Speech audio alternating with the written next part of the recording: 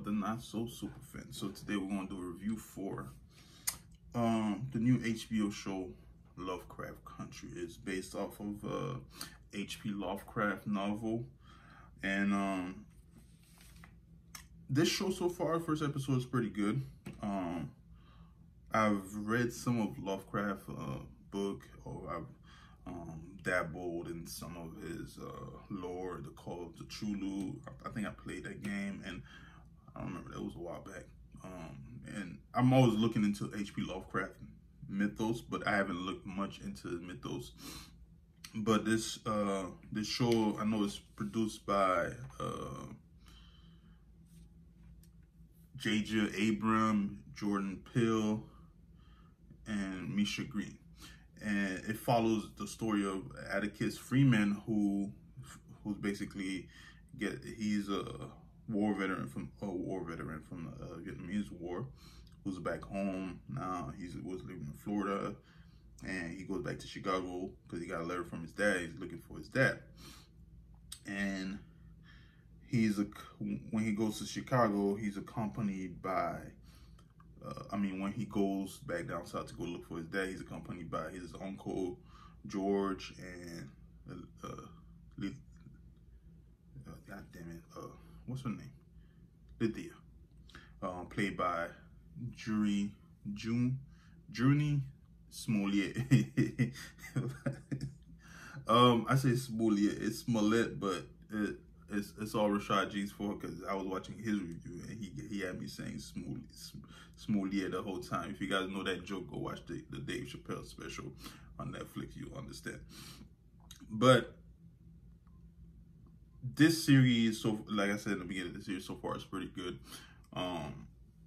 And there's some subtle detail as far as where the character in the beginning, you see that there's something about him in the first episode. You know, he's having this weird dream that, you know, there's a war, aliens, and this monster that looked like Cthulhu actually, and Jackie Robinson shows up, and there's something with him. From the beginning, you see that from his dream. And when this episode is titled Sundown, you don't really get the gist of the title till later on in the episode, when there's like a scene where they're being told by a sheriff they have to be a certain area before sundown, or he has every right to hang them. And once that happens, that's really where it actually picks up, after when that actual sundown scene happened with the sheriff and a bunch of other white officers, and these monsters shows up and they start acting. I'm sorry if you're getting spoilers, but this episode was a couple of days ago, so Sunday, so you guys should cut up by now. But that's when the episode actually picks up. You see some like HP's monster come to life. I hope we get to see more monsters, because I never read this novel as far as Love Country, but I'm hoping to see more of HP's monster come to life. I do like HP Lovecraft stories, but I was never a big fan of him, because I'm glad that Jordan Peele is involved in this show, and he's producing it. He's part of the producing team, because H.P. Lovecraft, he wasn't pretty popular, like, as far, black people wasn't, the way he described bad people certain time wasn't pretty,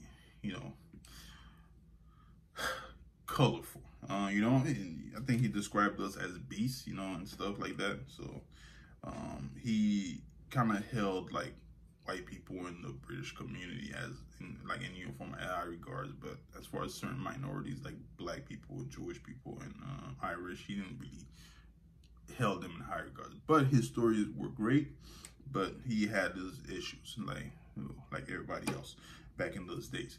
But the story so far, first episode, H.P. Lovecraft, Sundown, is pretty good. The main actor who plays Atticus Freeman, Jonathan Majors. I was looking at him. I think, you know, this guy, he could, he should be cast in a Marvel movie like Adam Brashear, Blue Marvel. I see that. I see that happening. Or Justice League, Green Lantern. You know, I kind of thought that, you know. But in the novel, I know his name is it's not Atticus Freeman, it's Atticus Turner, but that don't matter. But in the show, once again, you know there's something about it, because at the end of the episode, when they open the door, this guy greets them. He's like, "Welcome home, Atticus," and he's like, "Whoa, what the hell is going on?" So I can't wait to see what happened in the next episode, because it seems like it's gonna be wild, you know. But what I want to see from this show is more monsters. Hopefully, we get that.